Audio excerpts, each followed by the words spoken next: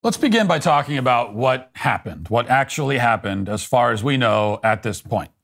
On Monday afternoon, a 30-year-old mentally ill vagrant named Jordan Neely, who also happens to be black, boarded a subway train in New York City and began harassing the passengers. Witnesses described Neely as hostile and erratic. He was apparently yelling and carrying on, screaming that he's, quote, ready to die and, quote, doesn't mind going to jail and, quote, will hurt anyone on this train. This was not Neely's first foray into this territory. He was a man with 44 prior arrests with charges ranging from assault to drug-related offenses. He also had an open warrant for a felony assault dating back to 2021. That was an open warrant at the time that this all happened. Multiple people on social media have since reported that they've had their own alleged run-ins with Neely, who, according to these reports, was known to harass and threaten passengers. In other words, Neely was yet another violent repeat criminal who had been essentially granted free rein over the subway system, where crime has skyrocketed over the last few years as commuters are frequently accosted, mugged, assaulted, even raped and killed. This is not just the case in the New York City subway system, but in the city as a whole and in major cities all across the country, as we know. But on the F train on Monday afternoon, some of the passengers decided that they had enough. Rather than sitting there and waiting for Neely to lash out violently, waiting for him to make good on his explicit threats to hurt people, hoping that if he starts physically attacking people that, maybe they'll be able to intervene before anyone is seriously hurt or killed. Instead of that, a few passengers stepped up to do what was necessary. At least 3 Good Samaritans restrained Neely. One man, who's a white man and a former Marine, had Neely in a chokehold. Another, a black man, was holding down his arms. They held him down for several minutes because there was no law enforcement immediately on the scene, and they were in this enclosed, claustrophobic environment, and they weren't going to do that and then just let him go. So they held on to him. Eventually, Neely lost consciousness and died. Police took at least one of the passengers who restrained him, the white man, the Marine, into custody for questioning. They released him sometime later without pressing charges. Now, what you should know is that there were over 10 people, I think it was 11 people in total, who were killed on the New York City subway just last year, along with many more accosted and assaulted.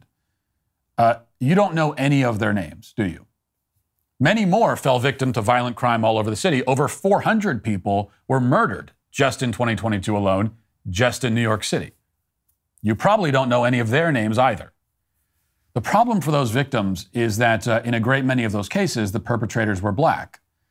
But as we know, violence carried out by black people, no matter the race of the victim, is not useful to the media or the Democrat Party, which means that those victims must remain nameless and faceless. But in this case, the man who had Jordan Neely in a headlock was white, and that is the only detail the left needs.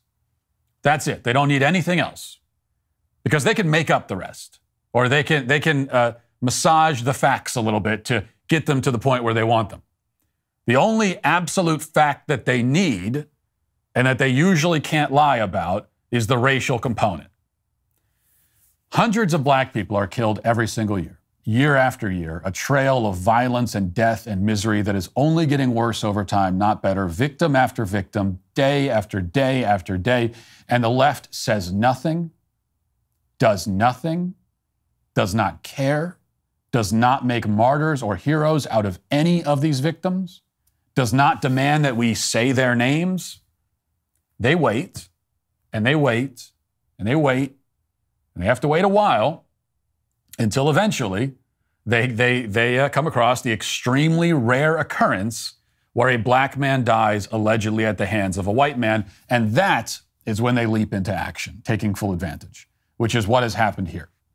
So, protesters, in response to Jordan Neely's death, swarmed the New York City subway system yesterday, demanding justice for Jordan Neely. The media went into full George Floyd mode, blatantly racializing the incident, while in real time, and we could see this happening in real time, they started to reshape Jordan Neely himself into something other than the violent career criminal that he actually was. So we could actually, if you were on social media yesterday, you could see this happening in real time as they began to sort of figure out who they want to make this guy into. And in this case, it appears that Neely sometimes dressed like Michael Jackson when he was on the subway, and he would perform unsolicited dance routines, for hoping for tips from people. And this is a fact that, as far as I'm concerned, if anything, makes him even less sympathetic, but which the media is using to paint him as some kind of struggling artist, a kind soul who wished only to bring people joy and happiness, and he just wanted to dance for people. He lived to dance. That's all it was. Many headlines have been published claiming that a white man killed a black Michael Jackson impersonator. That's how they're referring to him in the headlines, as if this is the most important detail about him. A Michael Jackson impersonator was killed. Not a career criminal, not a homeless vagrant, not a mentally ill psychopath. No, not that. A Michael Jackson impersonator.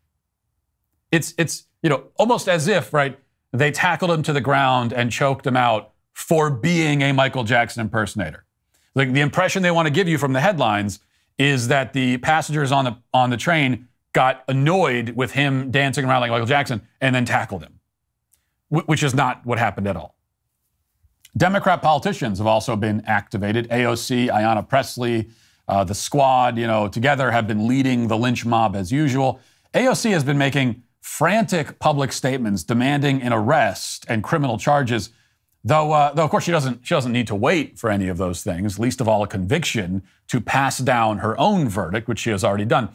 The mayor of New York City has been, to this point, slightly more cautious in his public response. He hasn't come out and actually said that this was a racist murder. Not yet, anyway.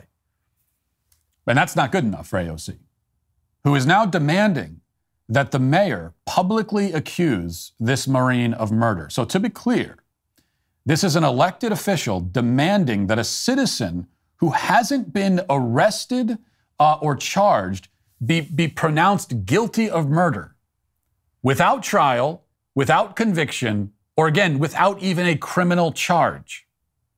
She, along with many others on the left, are openly calling for a public lynching of a man who has not been officially accused of committing any crime. The attack on masculinity is no secret. Mainstream media demonizes normal, heterosexual, and masculine men while promoting non-masculine behavior and gender fluidity. Anybody who dares to speak out is quickly labeled a homophobe, sexist, misogynist, and then silenced. Notably, there are studies coming out that show testosterone levels have been declining for decades, with a 17% drop among 60-year-olds in 2004 compared to 1987.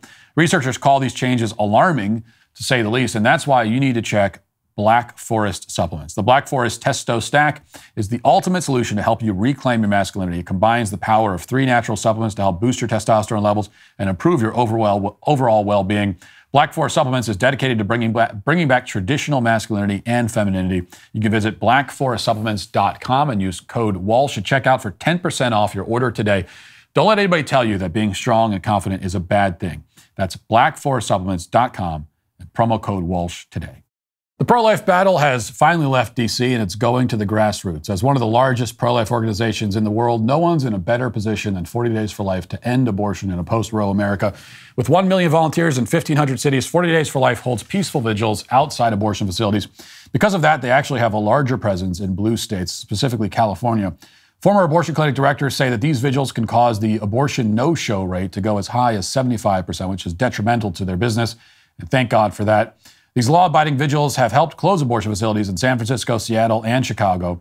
They're also leading the way in efforts to prevent pharmacies from dispensing chemical abortions. You can support their work and check out their locations, podcast, and free magazine at 40daysforlife.com. The fight for life is certainly not over. It has entered a new phase, but still deeply important. And if you want to learn more, you can go to get more information on 40 Days for Life at 40daysforlife.com.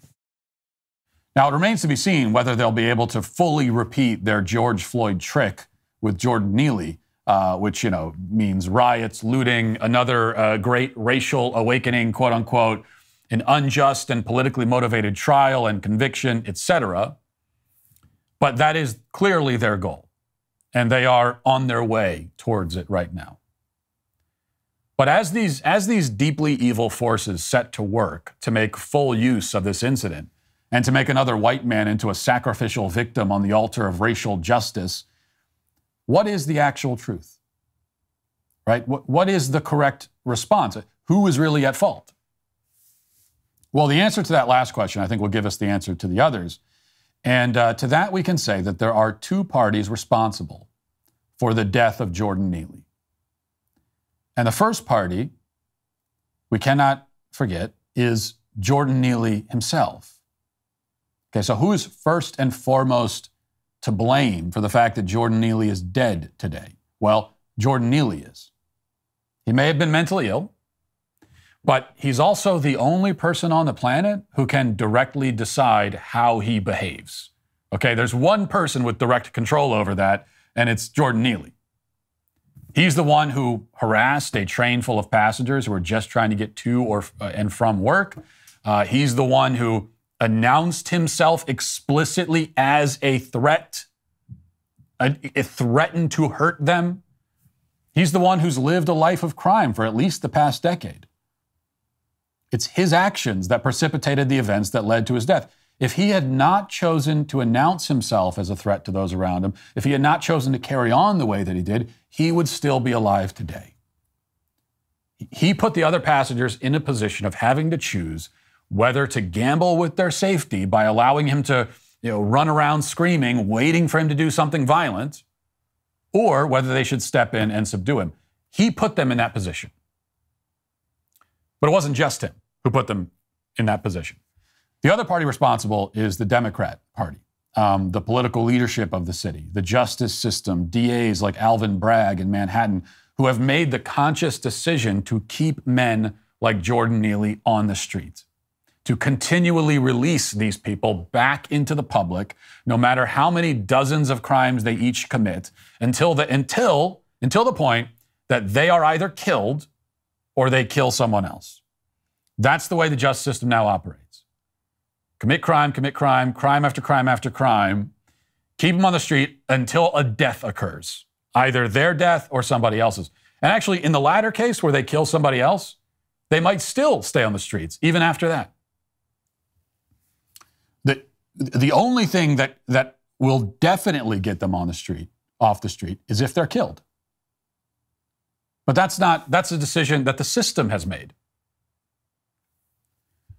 Jordan Neely belonged in prison or a mental asylum.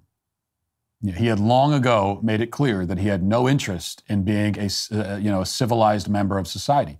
He was a danger to his community and to himself, and this had been demonstrated time and time again.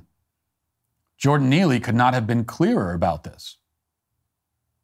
If the system had done what it was supposed to do, if it had gotten him off the street, and locked him away somewhere, he would be alive today.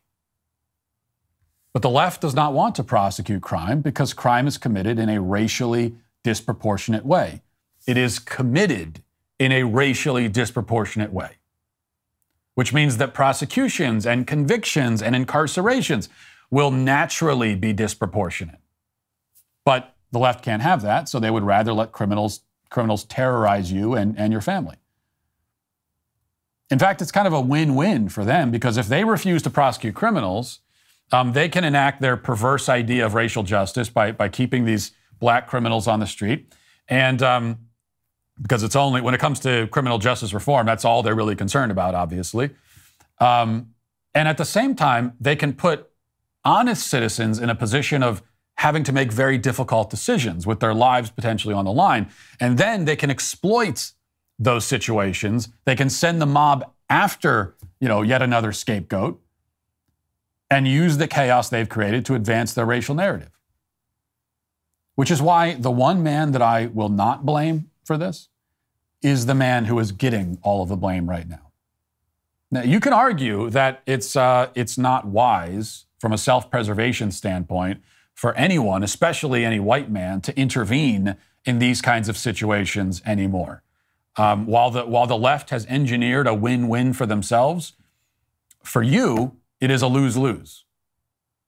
Now, if you decide to get involved, either you get hurt in your attempt to protect yourself or potentially killed in your attempt to protect yourself and others, or you prevail in the struggle and then you find yourself pursued by a crazed leftist mob calling for your head. And then if you're arrested and charged, you'll find yourself standing before a New York City jury or a big city jury somewhere else where your conviction will have already been decided before the jury was even selected. That's what AOC is up to right now. She wants to assume, she's assuming, probably rightly so, that this innocent man is going to be arrested and charged.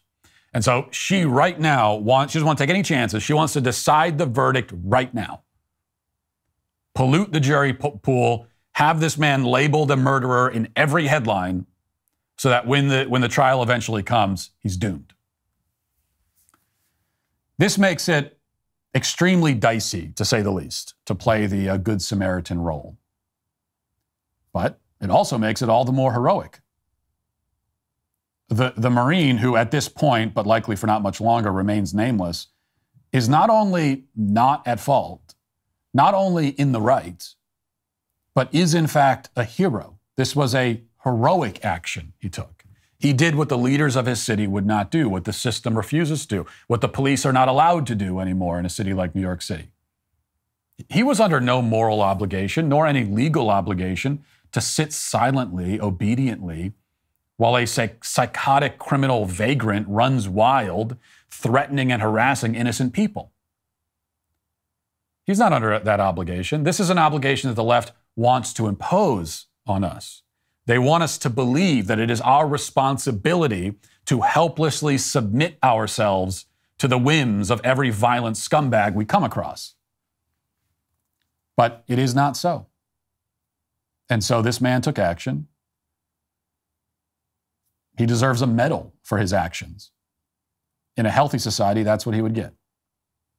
Yet we don't live in a healthy society. We live in a depraved and confused one, which means, tragically, I'm afraid, that his reward is likely to be quite different.